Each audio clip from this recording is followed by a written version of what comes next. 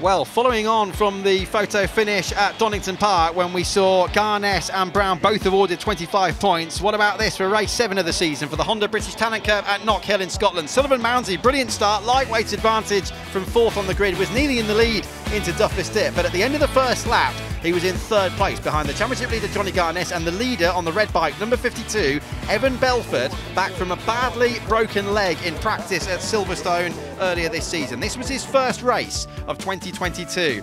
And then, would you believe it, a 3.2 second lead for Johnny Garness ends in the gravel trap.